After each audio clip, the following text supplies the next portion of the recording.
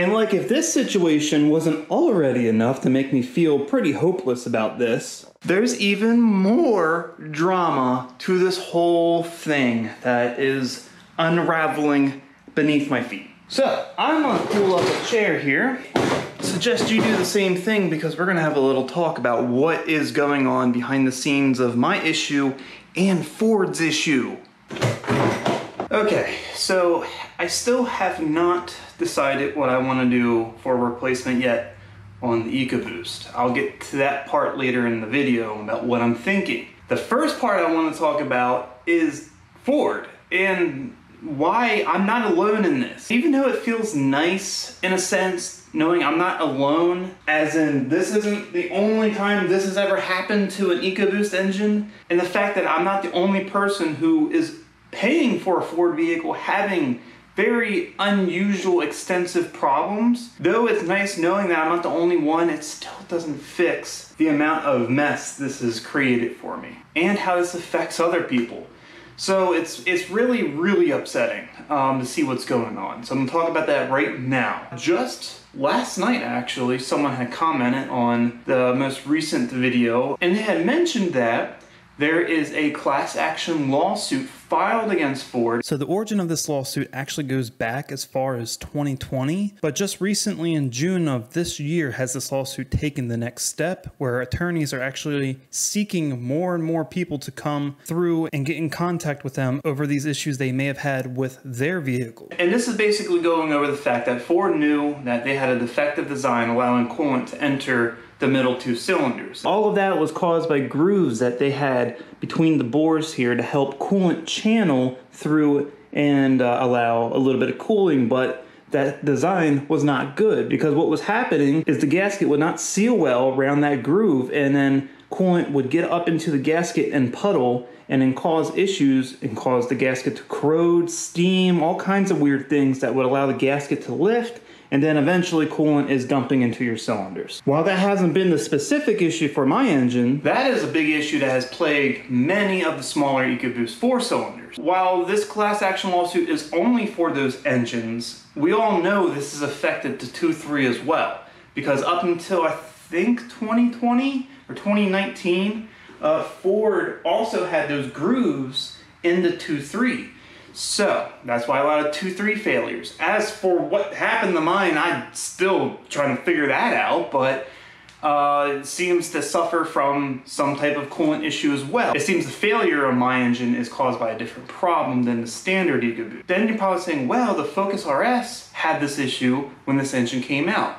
Yes, I know they did, because Ford screwed up again and used the wrong gasket. That groove that goes between those bores has to have a very specific gasket. Since this doesn't have those grooves, the gasket has to be specific to allow coolant to pass up through and not have those holes in the gasket to allow coolant to go into that channel between the cylinders. That was the problem. It's because they used the gasket that was supposed to go on the blocks with those channels on a block that didn't have it, and that's what screwed that up. Now, my car has the correct gasket, yet somehow there was a sealing failure somewhere. I don't know if it's in the casting of the head or the block. God, I hope it's not the head.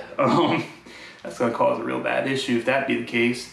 But somewhere along the way, there's coolant making its way somewhere. Yeah. Anywho, with all of that out of the way, knowing that Ford has this big class action lawsuit now started against them over coolant issues on the EcoBoost engine, just a month later, Ford has been hit with another class action lawsuit. This one does affect me and my car. And honestly, this affects every 10-speed Mustang, any 10-speed vehicle. And it's because the class action lawsuit is against the fact that Ford has produced the 10-speed transmission with known defects and no changes to remedy the issue. And only recently have we seen Ford do some recalls on problems with the transmission. But the class action lawsuit states that Ford knew about defective problems in the transmission. Same thing with the engine. They knew about it, they didn't want to take care of it. This affects all 10-speed vehicles. And basically the problem is internal component can fail and cause the transmission to just stop shifting. So that's a problem. And furthermore, I actually have proof of this issue.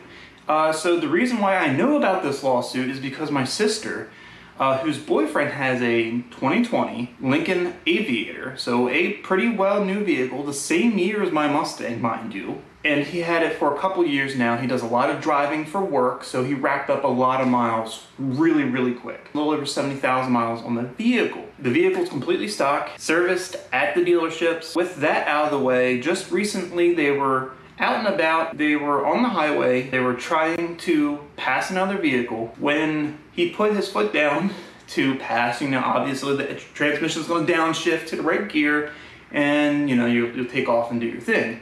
Well, that's not what happened. The transmission didn't shift at all. Instead, the RPMs did something weird, and then they said there was this loud clunk or bang noise. The whole car, I'm assuming, went into limit because they said it slowed down very rapidly. In traffic, they actually had to maneuver the vehicle across lanes very quickly because there was traffic, including semis, coming up behind them at full highway speed, and they're slowing down because there's something went wrong with the vehicle. Got it onto the shoulder finally, thankfully without getting injured or, you know, in an accident. They said that they noticed this burning smell coming through the vents up under the vehicle that was coming from the transmission. Whatever had happened wasn't good, and likely it was leaking transmission fluid, probably getting onto some hot components like the exhaust, which could have caused the fire, mind you. Trust me, I know a thing or two about car fires, and it ain't fun when fluid gets on hot things. So that's really concerning that that happened, and it happened at 70,000 miles. And what happened to their vehicle is the exact reason why there is this class action lawsuit now against Ford for the 10R80 transmission. Why am I even bringing this up? The fact that yes, my car does have that, and the fact that my car is susceptible to that same exact scenario, the reason why I bring that up is because now I am really worried about the car. If watching this engine that was taken very good care of just unexpectedly fail like this didn't already lower my faith in this vehicle, having the transmission do the same thing is really gonna be a bad day. It's gonna be a bad day for both me and that car. Because if I go through all the trouble of fixing this engine, we're talking minimum $3,000+ to get just something back in the car, all the way up to possibly $5,000+ to get something nice. If I am spending this money on this car that I would not have wanted to spend, I really don't want to spend the money, and knowing that in another 20 to 30,000 miles, I could potentially be replacing the transmission out of warranty as well. So that's where I'm at with this. I fixed the car. Hopefully the replacement engine doesn't have issues. But then I am left with the fact knowing that I'm going to be spending similar money within the next few years on a transmission. So total, if that be the case, if I end up replacing both engine and transmission at the cost of about $10,000 combined, within my ownership of this car, I may as well have just bought a GT Mustang from the start. Or, I mean, at that point, I could have bought a lot of other cars. If we're adding $10,000 more to the equation, that bumps you into a whole nother price bracket of other cars. And that's what upsets me. You know, that upsets me knowing that that is, you know, very well possible scenario for the future ownership of this car. And it's really unsettling. Not to mention that I chose the EcoBoost Mustang to save myself money over other versions of the Mustang, just to end up spending more money in the end fixing the EcoBoost Mustang because everything broke. Oh, the irony in that. Obviously, I said I'll wait until later in the video to explain what I'm doing as options on things, and that's this part of the video. So obviously, you know, I have a few options. I can get a built short block from multiple companies with varying degrees of power levels and what they can handle and upgrades done. Most of the short blocks available are based off a 2.0 block, which is nice because you don't have to deal with the open deck like this. So obviously, that's a lot stronger. And most of the engines, I know, like out of the box, I have to look around a little bit more, but I know most of them out of the box can easily handle 400 or 500 wheel horsepower, which honestly, my goal for this car was 500 wheel daily, and the turbo can support that at its very limit. So, you know, I have all the components to make that work. Do I want to do that? I don't know, because I still would need to upgrade the fueling system and all that to do it correctly. It's much more money spent to do it, but beyond the point, just to get an engine back in the car, I can go that route, built short block. Now, furthermore, there is a possibility that this block is salvageable. While the cylinder bore is completely screwed and mangled, and no amount of boring out will really be beneficial because I'd have to take way too much material out. You can kind of do both and retain rigidity of each cylinder by using cylinder sleeves. Now, there is a set of sleeves that you can get, or liners, that you can have installed in these engines.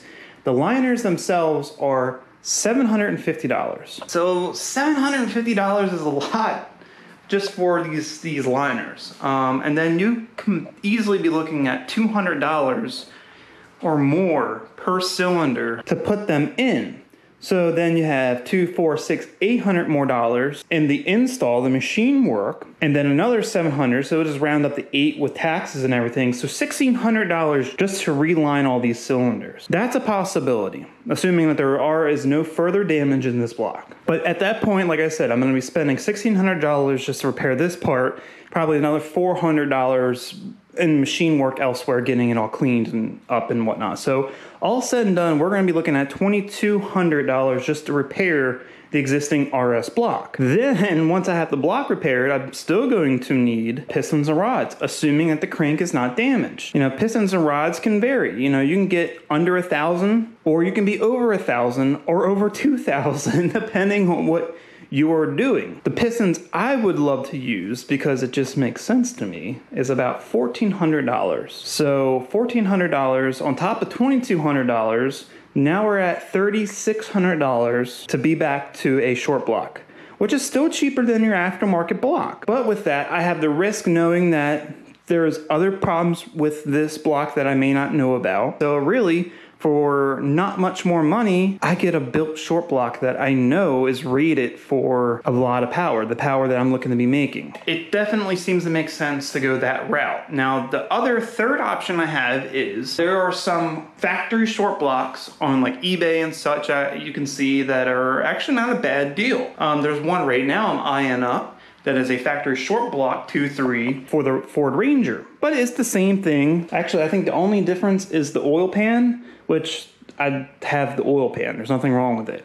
But aside from that, there's no difference. Obviously, it's using a little bit weaker components than what you get with the RS. So overall, I would be limited to the reliable power I can put on that engine block, and I wouldn't be able to make really any more power than what the car is making now without worrying about something happening. I can have that engine shipped to my door for about $1,700. The whole engine basically back together for less than $3,000 if going with that factory short block, which financially would be the best. Like, that would save me a lot of extra money, and any additional money I have from the sale of the Fiero I can put to the side towards another project car or whatever, you know? So there's that. With a built short block, depending on who I get it from, which I am still trying to figure that out. Now I'm basically between a built short block from MA Performance and EMS. I started considering MA Performance because, you know, they seem to have these things ready to go, ready to ship out, and they ship really quick, you know, 8 to 14 days or 10 to 14 days, maybe that's what it was,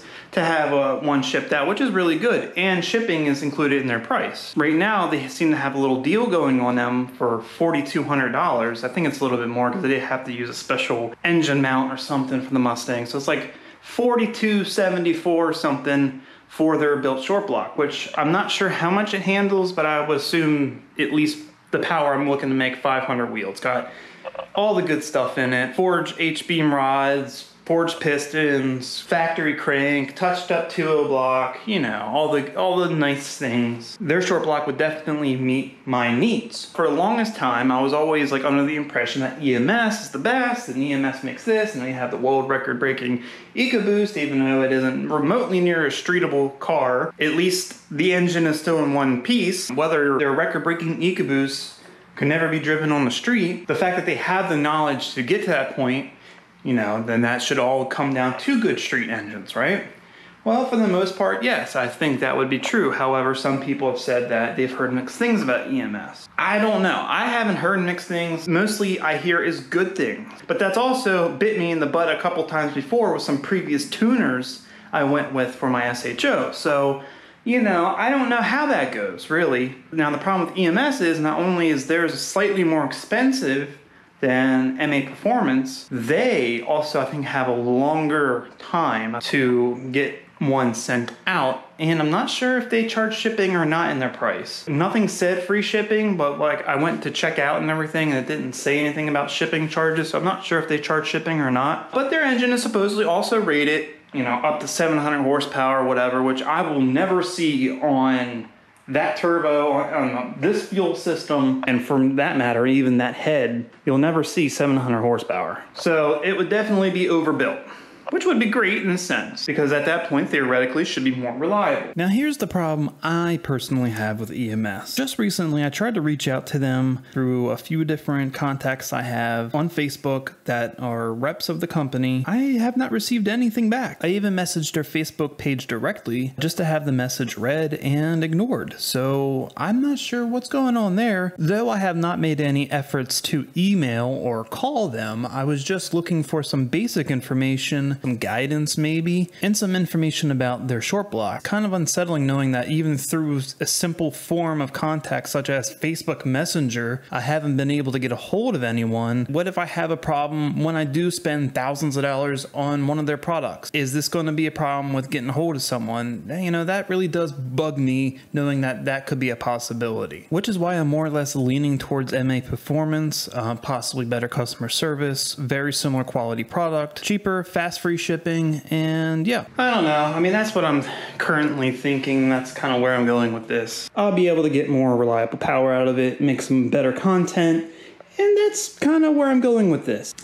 Though, trust me, I crunched the numbers, and with the current amount of views I get per video, I will never recoup the cost of this engine build, unless I get another viral video of doing something stupid. Whatever, that's a problem for another day, I guess. But yeah, that's where I'm at with this. Let me know what you think through your comments down below, and I think that's gonna wrap it up here for this video. If you liked the video, please give it a thumbs up, share it with everyone you know. If you want to see more content like this and you haven't already, go ahead, subscribe to the channel, keep a lookout for the next Karz Kreated video.